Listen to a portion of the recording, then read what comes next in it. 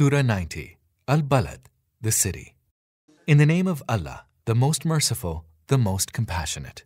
Nay, I swear by this city wherein you have been rendered violable. And I swear by the parent and his offspring. Verily, we have created man into toil and hardship. Does he think that no one can overpower him? He says, I have squandered enormous wealth.